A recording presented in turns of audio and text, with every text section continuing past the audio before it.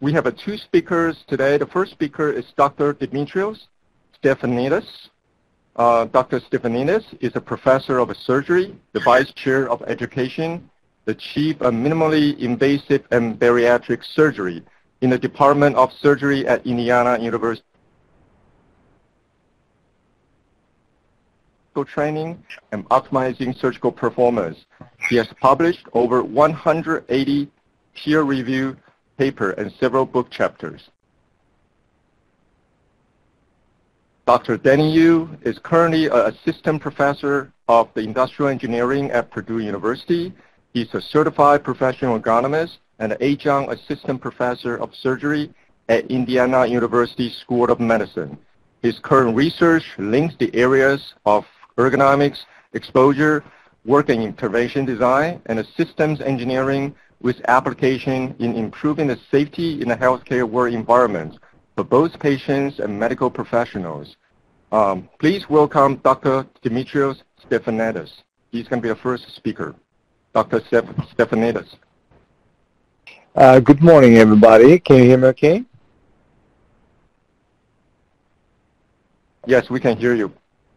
Okay, so greatly appreciate the opportunity by NIOSH to present this morning the work we've done with Dr. Yu's team around ergonomics and surgery.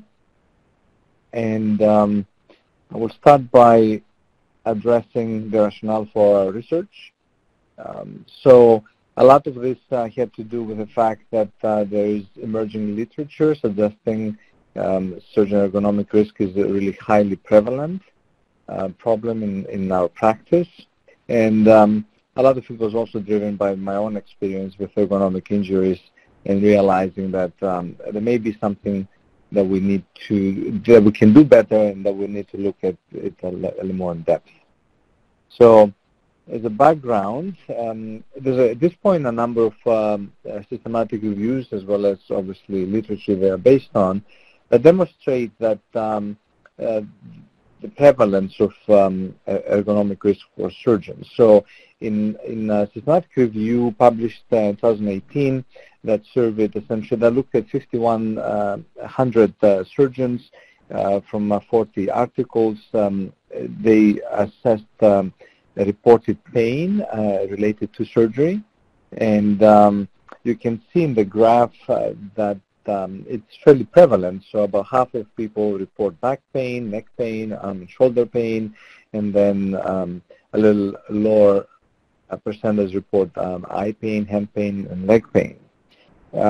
Importantly, they also report that the operating exacerbated the pain in 60% or so, but at the same time, only about 30% sought treatment for the symptoms. And this probably has directly to do with the fact that surgeons generally are trained to just move through pain and move through whatever they're experiencing to just take care of patients.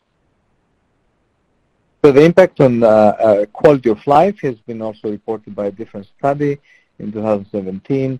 And you can see that 80% report pain or discomfort that lasts less than 24 hours, while about half of them report pain or discomfort that interferes with their sleep, and about 40% find that or report that the pain and the discomfort affects their relationships. The pie graph you are seeing in the screen just refers to the different types of functions, daily functions, that are affected by the pain and the discomfort that the surgeons experience as a result of surgery. And that their posture can be affected, balance, concentration. One of the most prevalent things is the posture, obviously. But you can see all the factors that have been described. Another important thing to recognize is that, and that has been brought up by different systematic reviews, that the symptoms that patients experience vary by the type of surgery. And for those of you who are not very familiar with, we can break surgery in a number of different distinct buckets. Open surgery, like when we create big incisions, we use our hands in the patient. laparoscopic surgery, small incisions using laparoscopic instruments, robotic surgery where it's similar to laparoscopy, but we don't really manipulate the instruments per se. Just that manipulation happens through the robot that is an extension of our hands, and some other subcategories. But those, for this presentation, I'll refer mostly to these three.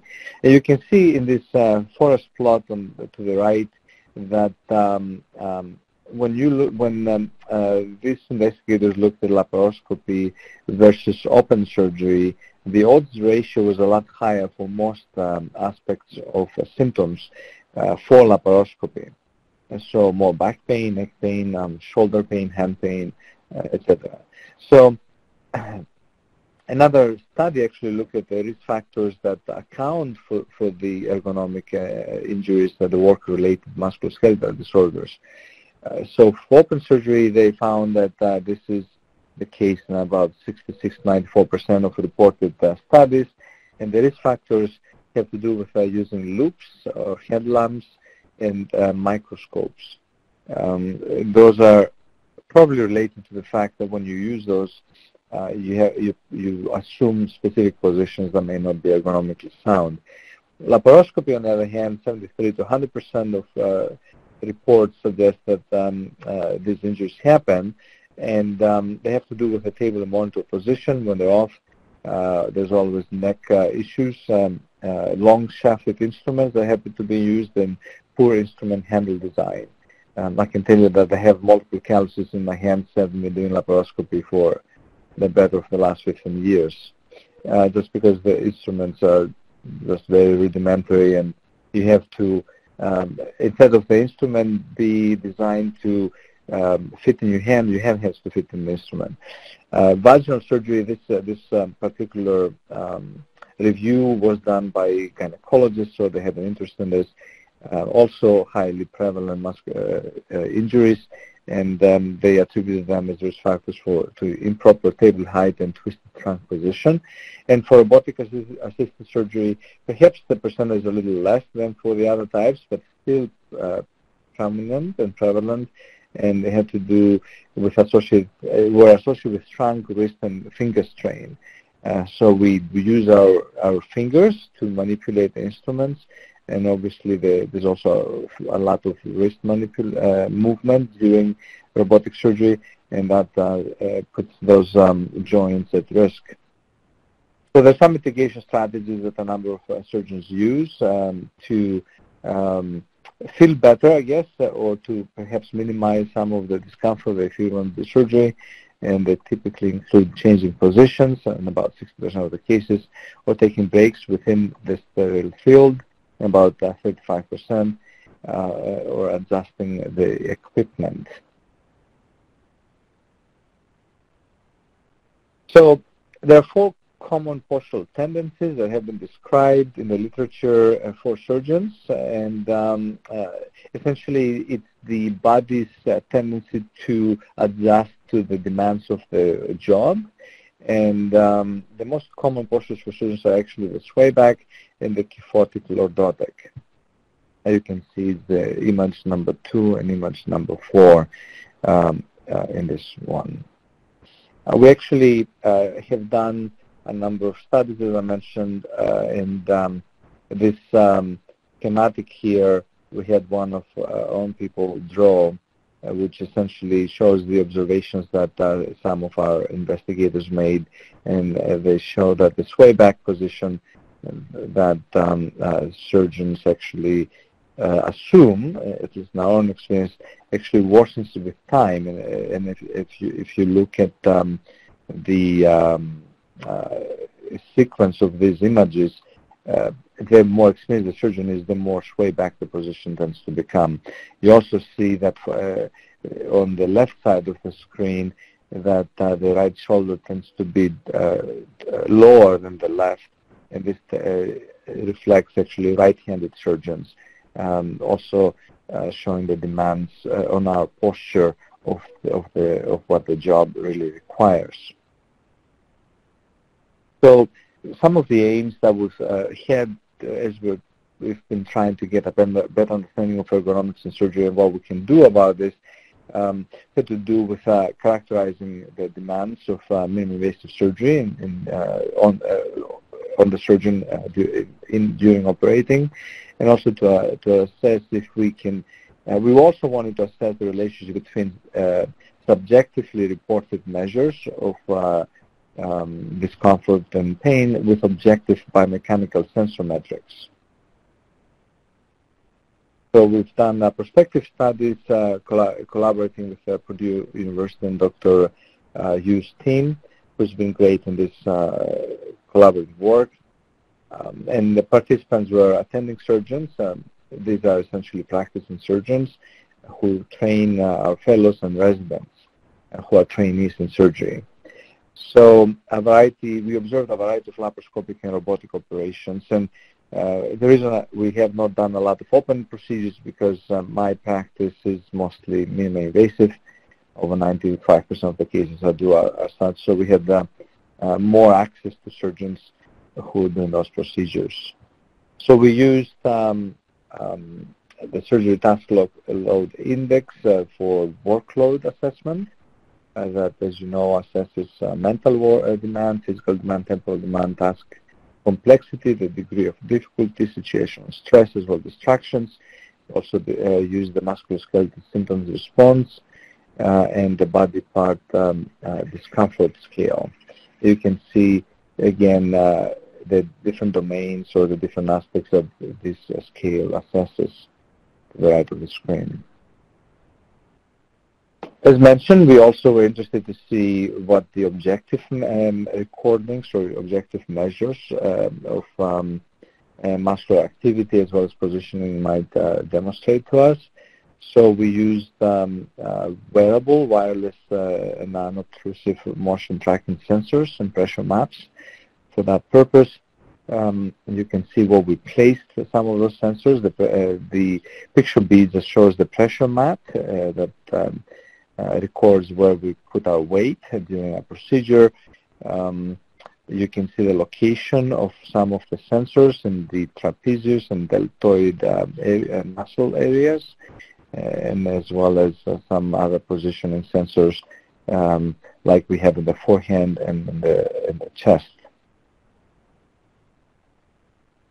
So measures, we obtain measures from IMU units, inertia measurement units, and those were reported as percent of time in a case that was spent in static or demanding postures and angles. And we used also EMGs outputs that that allowed us to measure the muscle activity throughout the case. So results we did have recordings in roughly 9 attendings and 11 trainees. And you can see obviously attendings are older because of their time in training. Some difference also in gender distribution, but otherwise height, weight was very similar, as well as was the glove size. So we found that attendings neck was in flexion by more than 80 degrees during the robotic cases compared to laparoscopic ones, with a significantly higher odds ratio of 8. We also found that the neck was in static position more often in robotic cases, as the net difference between them was 8% of the total case duration. However, both had similar times of demanding positions. We also found that the right deltoid was contracting less than for the laparoscopic cases, but they were spending less time in demanding position. And similar results we identified for the right trapezius. When we compared the attending and residents looking mostly at laparoscopic cases due to few robotic cases in these observations, we found that attendings were reporting less discomfort than residents, even though they had worse ergonomic metrics, which is a fairly interesting finding that we can perhaps discuss more. So that was due to the percentage of the case performed by each, as this was similar for the majority of the cases observed. And of the cases, a resident was present. they perform about 60% of them, while attendings perform about 70%. So that's important to understand that when we do a case, oftentimes the trainee does the case, unless, of course, it's not up to their skill level, then the attendant takes over.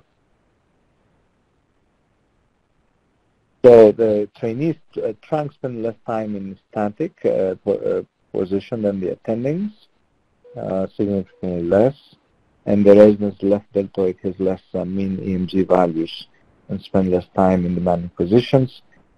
Similarly for the left trapezius, and the right trapezius had more time in demanding position as well.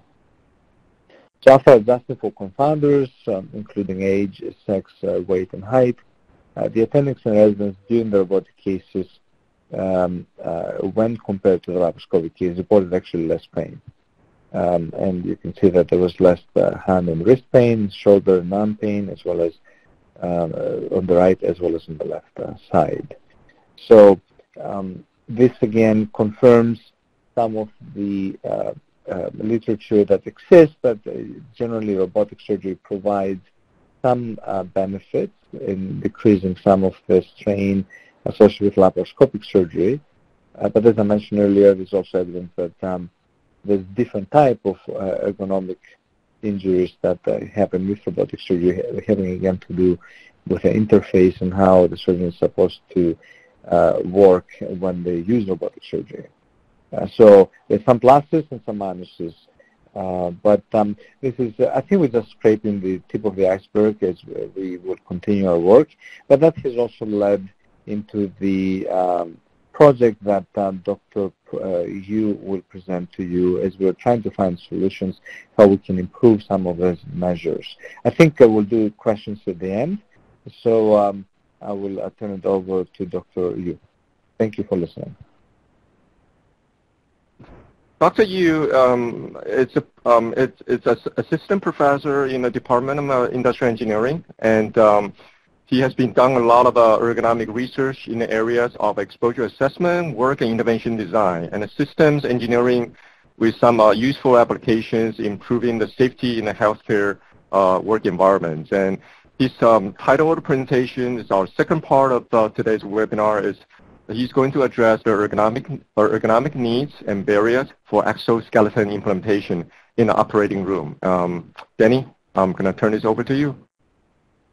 So today, thank you, Jack and Nayash, for inviting me and Dr. Stefanidis to provide an update and some discussion about our work in ergonomics in the operating room. Dr. Stefanidis talked a lot about some of our initial work, and I'm going to talk about some of the new exciting stuff that we've been trying to start exploring, how we could start reducing some of those ergonomic risks that we see in the operating room. As you can see from the title of the slide, the intervention that we're going to try to, explore is exoskeletons. This work is a collaborative effort between Purdue University, Indiana University School of Medicine, and also Virginia Tech. The co-authors on the study included Jackie Cha, Dimitrios, Hamid, Sarah, Dr. Stefanidis, and Dr. Nussbaum. Some quick disclosure on the second slide. This work is funded by NIOSH, the University of Michigan's NIOSH ERC pilot training proposal. The content is solely responsible for the authors and do not necessarily represent the official views of CDC and the Department of Health and Human Services. Another quick disclosure is that one of the exoskeletons used in this study was loaned by the Levity Company. However, this company had no involvement in the study design, analysis, interpretation, or the decision to publish or present. Other exoskeletons used in the studies was either purchased or loaned from another university. So here was the illustration again of what it's like, an illustration of the team in the operating room. Specifically, building on what Dr. Stefanidis presented, was there's a lot of work in the surgery realm focused on the surgeon worker. And Dr. Stefanidis also talked a little bit about the high prevalence of musculoskeletal pain and fatigue reported among the surgeon population. However, we also want to highlight that there's also other members of the surgical team that are also exposed to ergonomic risks. Dr. Stefanidis also presented some data on the surgical trainees, which includes fellows, residents, medical students. But there's also potentially another stakeholder within the surgical team, specifically the surgical nurse, which provides a lot of critical tasks like handing instruments to the surgeon, prepping, among other things, that are also potentially exposed to musculoskeletal injuries. For example, nurses do have a high report of experiencing musculoskeletal symptoms and pain. Focusing on surgical nurses and technicians, we see a lot of low back pain and shoulder pain being reported. And this slide is another slide showing potential ergonomic risks, illustrating specifically one of the procedures that Dr. Stefanidis mentioned, or technique, the minimally invasive laparoscopic technique that is very typically characterized by these very long-handled tools.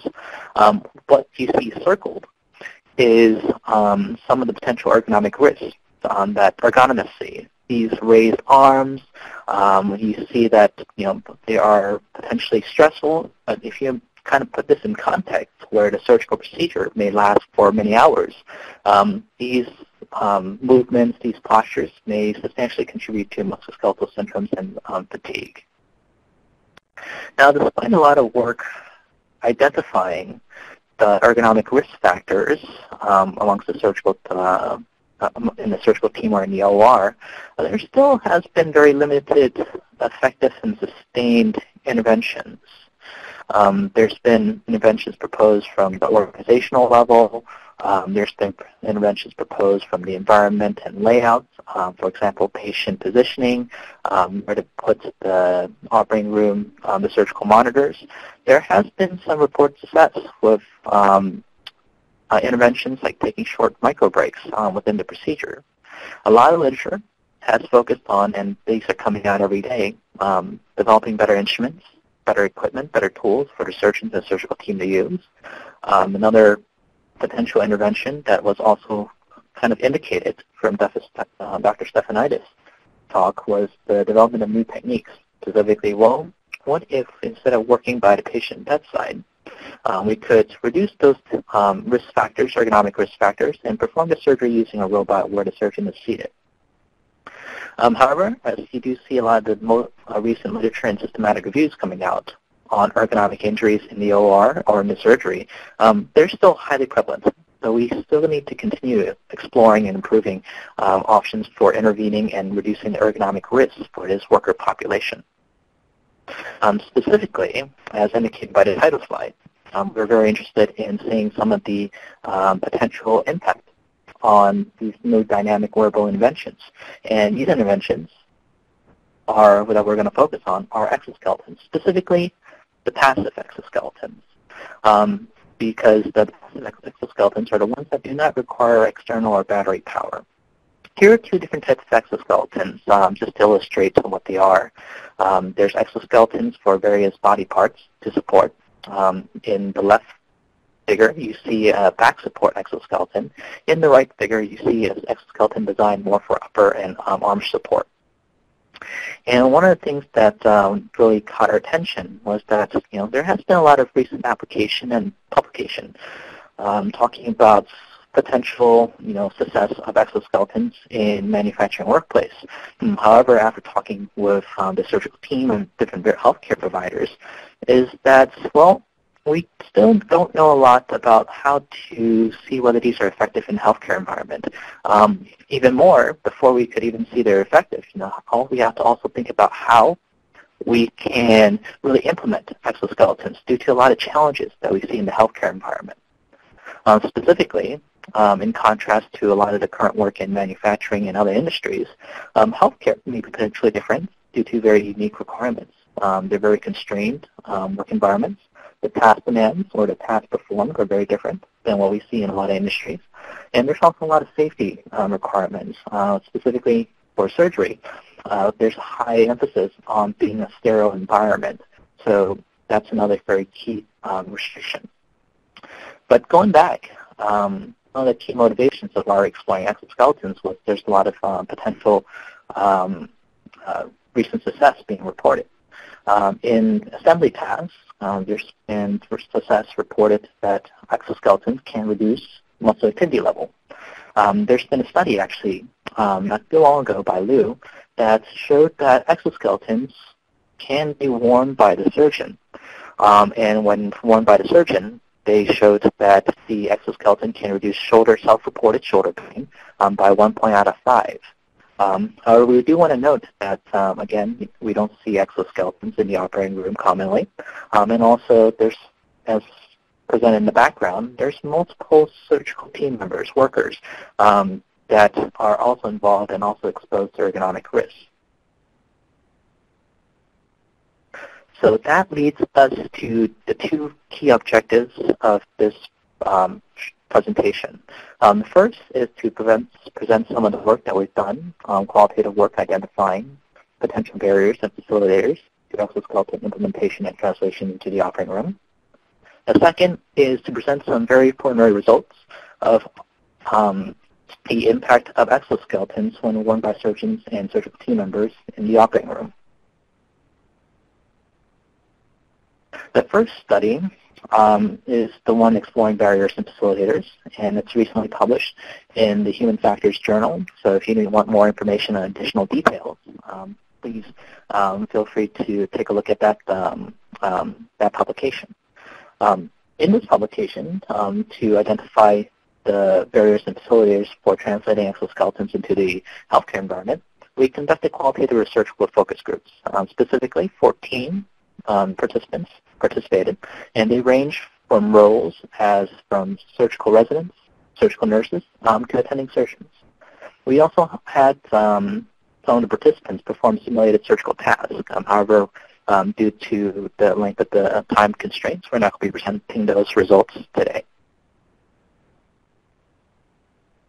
One of the key challenges working in this healthcare environment is participant recruitment, given their very extremely busy schedules. And some of the recruitment techniques that we found successful was convenient sampling, cell ball sampling for surgeons and residents. But for surgical nurses, one of the techniques that we utilized was using a hospitalized showcase event. Here you see in the images the lead graduate student, Jackie Chow, performing and recruiting and really conducting a lot of this data collection. Following standard qualitative research guidelines, we had a stopping criteria for participant recruitment when we reached data saturation. We included all interested participants over a 6-month study period. And as part of the participation, they provided some demographic data for us to put in the report. Our procedure for the focus group, due to, again, scheduling constraints of the participants, we conducted both individual and multi-person interviews. We had a moderator, and we used, based on previous qualitative work on exoskeletons, we centered questions around 3 different bullet points. We asked the participants questions centered around technology adoption, questions about supporting how the exoskeleton technology can support workers' tasks and job, and also questions related to workplace safety and health. We collected audio and had it professionally transcribed, and multiple study team members coded and reviewed and performed content analysis on the coded transcribed transcripts. Here's some brief summary demographic information. Like I mentioned, we sampled from 3 different roles in the operating room: the resident or assistants, surgical nurses, and attending surgeons. And some of the findings from the qualitative analysis was we identified 4 major themes regarding to exoskeleton adoption in the operating room. These themes include characteristics of individuals, perceived benefits, environmental and societal factors, and intervention characteristics. And I'll give a little bit more detail into some examples of quotes on each of these themes in the following slides. For the first theme, characteristics of individuals. One of the representative quotes that we coded into this theme of characteristics of individuals is, "I don't think that we know what we're missing potentially. I've done it for 8 or 9 years without it. And this was very representative of code related to the awareness of the problem or an indicated need for an intervention. When followed up, as also similarly presented by some work previously published, Dr. Stefanidis, or that was previously published, that was mentioned by Dr. Stefanidis. We also followed up on asking some of the current practices for reducing musculoskeletal discomfort and fatigue, and these included occupational therapy, yoga, and self-medication. On the second theme, an example quote that represents the second theme was, I think as individuals, we talk to residents about not hurting themselves. You can see when they're manipulating their bodies in all kinds of crazy ways to accomplish the task, but it's not formal training. So this is one of the quotes that we coded and associated with the theme of perceived benefits. And perceived benefits is centered around things like, okay, what are some of the evidence of long-term benefits of the technology of exoskeletons? Do they really decrease musculoskeletal symptoms? And as represented by the quote is that, well, can we incorporate some of this into formal ergonomics program to make it more formalized? As you saw in the quote, that a lot of the ergonomics training or mentioning of ergonomic benefits is really done informally. Passed down from either a surgeon to the trainee or amongst themselves informally. But this definitely raised the potential opportunity for developing a more standard ergonomics program. Another key point about perceived benefits is who can really benefit from exoskeleton implementation. We mentioned that there's different roles in the surgical team. We mentioned there's various different techniques that they perform in surgery, depending on the patient and specialty. And one of the user roles that a lot of the participants, the majority of the participants mentioned was surgical assistants. Basically, one of the quotes here was that whoever ends up holding the scope. So you can kind of imagine that holding the scope or the camera, basically.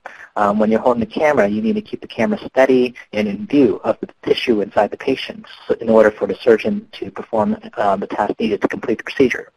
You can imagine that, if you're looking at a YouTube video, for example, and you see a lot of camera movement, a lot of shaking, you're not going to be too pleased with the video.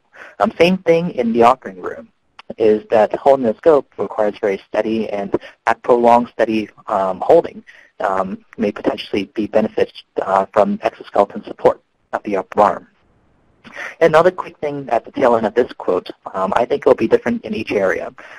This was just to link it back. One of the key recommendations that we identified from this study is that adoption of exoskeletons not only would vary by role, they also would vary by what specialties, surgical specialties. There's many surgical specialties.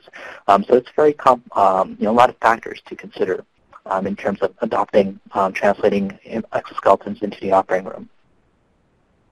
The third theme focuses on environmental and societal factors. Specifically, a lot of these are focused on things like immediate results, familiarity, buy-in, safety, perception, sterilization, storage. One of the quotes that was coded and associated with immediate and observable results was, it's going to be hard to show somebody 20 years down the road this will save their back. So that really highlights one of the themes of, the ability to demonstrate there's going to be impact from the exoskeletons. Because if the case is made 20 years from now, that potentially would not be a great facilitator for its adoption. In terms of safety and sterilization, there were concerns about the arm cuffs. I mentioned that in the operating room, there's a huge emphasis placed on the sterile environment. There's also concerns about hand bulk and surgical gown, interchanging devices. Are these going to be assigned by people per person, or is it going to be shared device amongst the team members and across different team members? And that presents some logistical factors. Finally, the fourth theme talks about intervention characteristics. Things like maintenance, how much does it cost, was definitely brought up, and also usability. Some of the representative quotes here include just how long they last versus how long they take to get back up and running. So that change over time. Very hectic in the surgical environment. How does adding exoskeletons will affect that? Another one, beyond just changeover, just getting ready for the procedure. I think we lost the slide a little bit. I'm going to go back down. Just getting ready for the procedure. And here's a quote that reflects that. If I can't get that on and get that all fitted, and fitting is very important for exoskeleton implementation, within 1 minute, I don't think I can use it because you just don't have the time. So time pressure and time demands is definitely one of the key potential barriers for the intervention adoption. So a couple quick takeaways on how the themes inform exoskeleton adoption. We had suggestions on building upon that 16 protocol. PPE is commonly used in healthcare, and there's a lot more emphasis now in today's time also.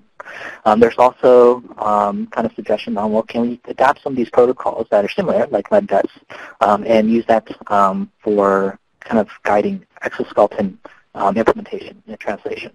There's also a unique, pretty interesting comments that showed that a good strategy would be co-champions. So not just the surgeon leading the implementation, but co-champion of both nurse and surgeon. Again, we talked about consideration of surgical specialty and surgical team roles. So that was some of the qualitative work that we conducted. And the second part of the study is, it's really hot off the presses. The students just finished analyzing the data not too long ago. So we're very excited to be able to have these preliminary results ready to show, to demonstrate that, yes, you can have exoskeleton in the operating room, and this is some potential effects that it may have in terms of the ergonomics. So to do this study, we had two conditions, baseline conditions and exoskeleton condition.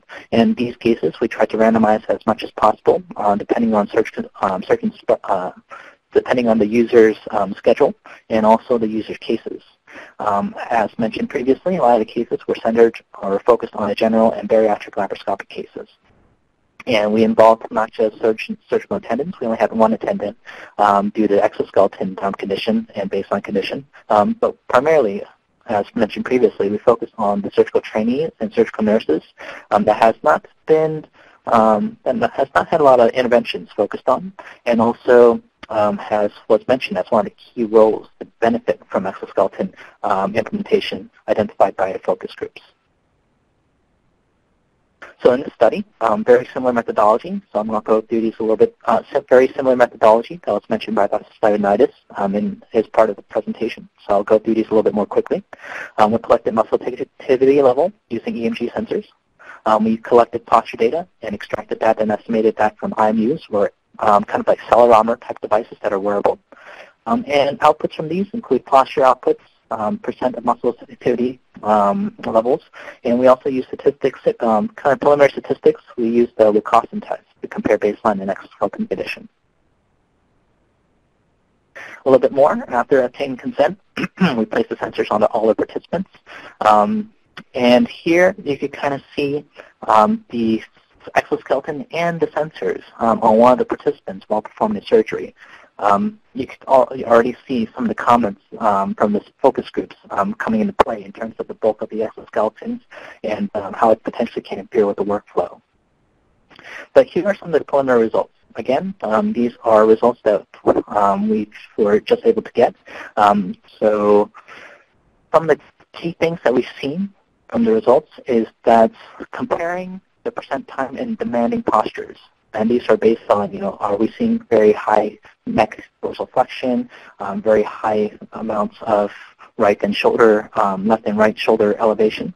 When we see it, we don't see a lot of differences in exoskeletons' impact in comparisons to the baseline condition on posture, but we do see a significant, potentially significant effect where when using the exoskeleton, demanding posture for the right shoulder is reduced by 7%.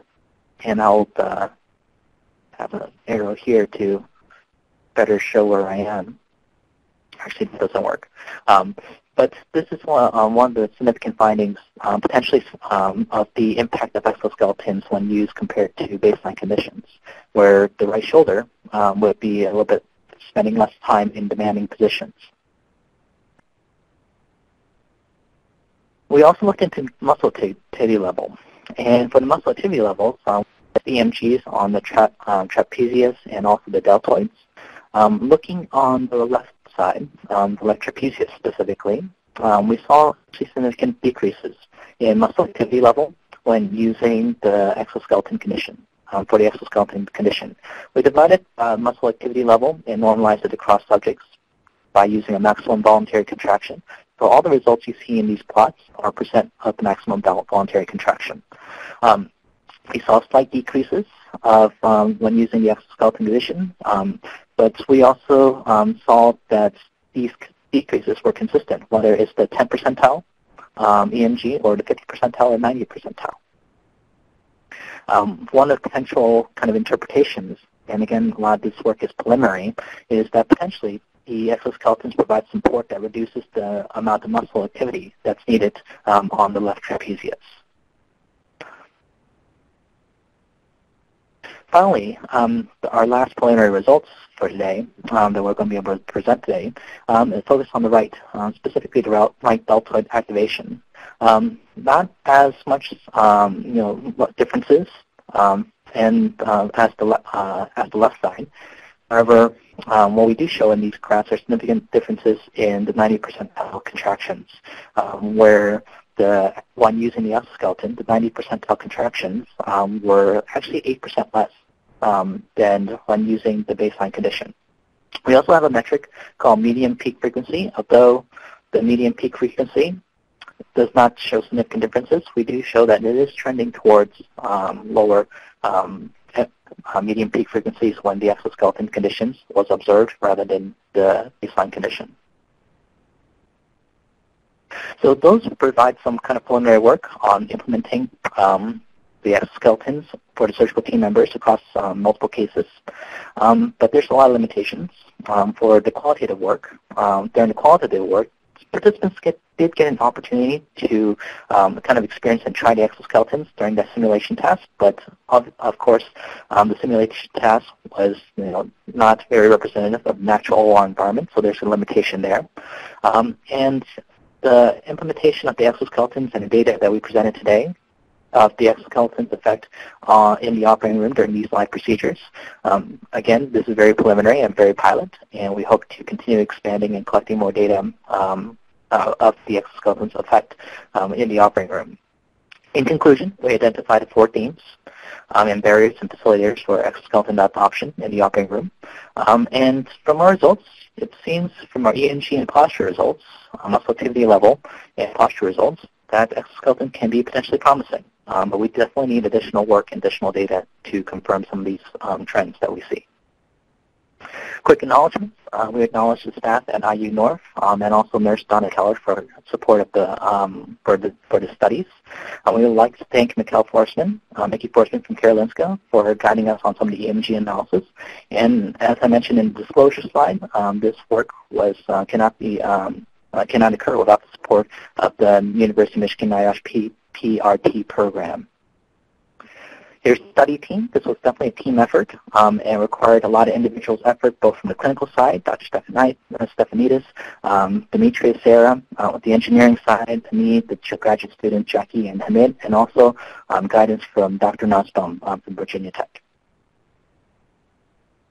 From that concludes our presentation, and I'll hand the control over the presentation back to Jack or Jessica to facilitate any Q&As and questions that me and Dr. Stefanidis can help address regarding the work presented today. Thank you. Thank you both so much for a great presentation. I apologize to everyone who's participating. I know we had some problems with our Q&A section at the beginning, but I think we've gotten that fixed, and we have had a couple of questions that have come through. The first being, would you consider exoskeletons as PPE in the surgical environment?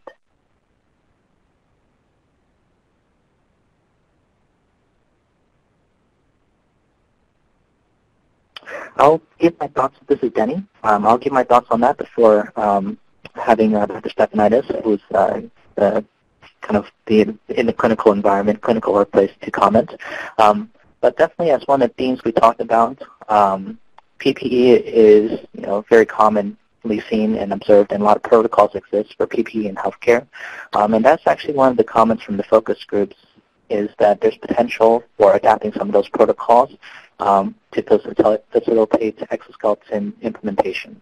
Dr. Stefanidis, did you have any other insights on this question? So, yes, and thank you for the question. Initially, I think I misunderstood it, thinking there should be a mask on the exoskeleton, but then I realized what the question meant.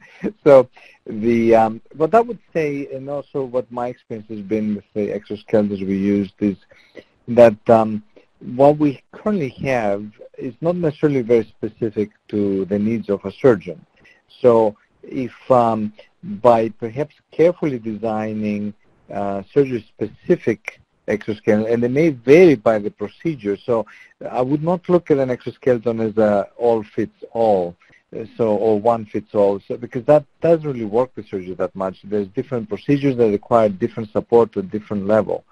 And we definitely saw that in some of the cases where we felt that maybe the exoskeleton was giving us too much resistance or too little. So with having said that, if we could have a variety, perhaps, of exoskeletons that are fairly specific, as another comment has been made, if it's a very long procedure and you have a specific stature that really takes toll on you, an exoskeleton that alleviates some of that demanding stature, or whatever that stature puts on your body, the strain it puts on your body, I think that would be useful. And perhaps that might be where the biggest bang for the buck might be. In other words, giving an exoskeleton that can support someone for a procedure they do that may last an hour, it won't be probably as well perceived, because the surgeons, as Danny mentioned, may not see the benefit, because they may get some strain from the procedure that in the long term may impact them, but they don't really see it immediately. But contrast that to perhaps a procedure that lasts 8 hours, that definitely they know they'll be hurting at the end, and now you give them an exoskeleton that will support some of the muscle groups that will be hurting them without it, and I think that will be increasing significantly the buy-in. Now, over time, it could become a PPE. I think it's going to be a little hard at this point to make it a PPE without some more support by the surgeons for this. I hope I answered the question. Okay, I'm going to move on to the next one. Are there any prospective or ongoing studies on exoskeleton use for practitioner use during extended shifts, especially in cases of pandemics and other disasters? That's a great question. This is Denny. From what we've seen, we can't say for sure that we've observed any work looking at exoskeletons over prolonged shifts for clinician use. Currently, what we've been trying the exoskeletons, we're collecting cases, individual cases, and there are multiple cases in a day. However, that's definitely something that we do plan on exploring as we continue in this line, is seeing more of the long-term and continuous impact of exoskeletons implemented in the operating room. I don't have much to add to what Dr. Yu said. It's my previous comment, I think, addressed to some degree this. In other words, for surgery, longer procedures would probably be more suited.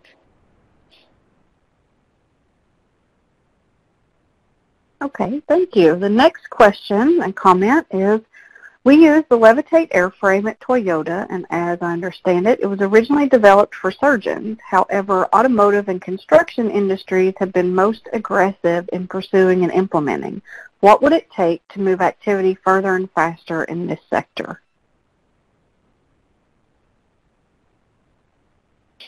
This sector meaning surgery, I assume. So if I may make a comment. So it's like any other culture change process. I do think it will require culture change, and there's a defined process that have been described as to how to go about this. But generally, I think awareness would be probably one of the important steps, making people aware that how prevalent some of the ergonomic risks are, producing the necessary evidence that you're at risk to have this happen to you, but if you use this instrument or exoskeleton or whatever it is, you will decrease that risk by this much.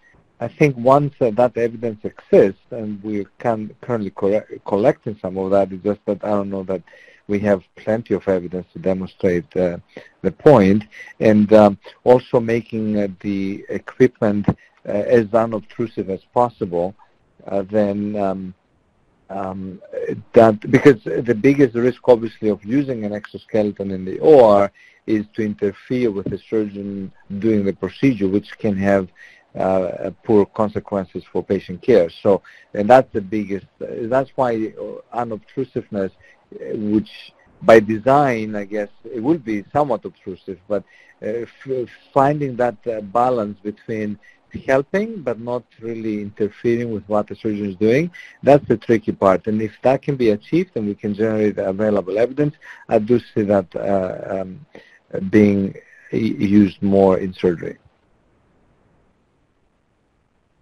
And just to briefly add to that, and this is an excellent comment on really how everything really comes around. With one of the exoskeletons initially potentially designed for surgical use, and then really have that adoption really pick up in other industries, and now we're coming back to it. And I just really want to add that, as we showed in our first study, there's a lot of variables that are very specific to healthcare that really makes it a challenge and to really facilitate this adoption. We talked about a lot of different concerns, a lot of different barriers, and we also talked about that, as Dr. Stefanidis mentioned, that this also depends on the procedures. So it's not one of the drop it in the beginning of the day, and then let people use it throughout the day. It depends on what type of procedures, what type of role they're performing. So that complexity really is a challenge that we're trying to explore.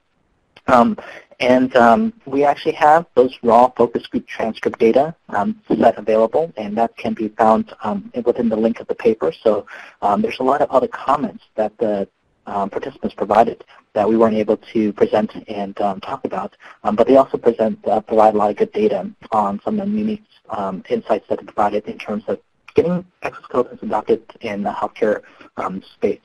But the most primary thing that we're working on right now is, like Dr. Stefanidis mentioned, is really generating that evidence. Several of the themes were actually had some overlap in that they focused on what is the evidence of how would this really help me? Can I see how this helped me? And that's kind of where we're going in some initial studies, and a lot of initial studies across industries is, using various tools. What is the impact of exoskeletons on musculoskeletal health? And that's an ongoing work, and as we build evidence, we have a lot of potential opportunities in sharing this evidence and really seeing how this translates into this healthcare type work. So, excellent question. Great. We just have a few more minutes left, so I'm going to ask 2 more questions, and I apologize to the participants if we didn't get to your question. The first one is, can you discuss a little more about how you addressed sterilization concerns, and also how were those who did the fitting of the exoskeletons on the subject trained? So I'll address the first one. We put the exoskeleton under the surgical gown. So in other words, we put on the exoskeleton first and then put on the gown, and that took care of the sterilization concerns. Dr. Yu, you want to take the second one? Yeah, so the second question was a question about the fitting. And like I mentioned, one of the comments that we received was the fitting was, they have to be able to get the the exoskeletons on and off quickly, and also there's a heavy importance on fitting and ensuring that the exoskeletons are making the appropriate impact, or being performed as they're intended to be to do. And to answer that question, the study team members that were applying the exoskeletons or helping the participants wear the exoskeletons, they were trained and certified by the manufacturer. The exoskeletons we used in this one was the Ergonomic support, and they graciously had somebody visit on site several times to certify our surgical team members in the appropriate fitting for the specific exoskeleton. And I can briefly say one comment for the last two questions, perhaps, so they don't feel that we didn't address them. So one suggestion is whether we should support the forearm, and I agree that's why I made the comment that we need to see what is most needed for the exoskeleton for that particular case, and I think the comment is appropriate about perhaps support the forearm. I don't know if that will work better, but it's something we need to investigate. And whether there's been any cycle time observations to identify waste. There's been a number of studies. I don't know that we'll ever be able to reduce completely the waste, but it's clearly an area that needs more attention. Thank you, Dr. Stefanidis and Dr. Yu, for your wonderful presentation.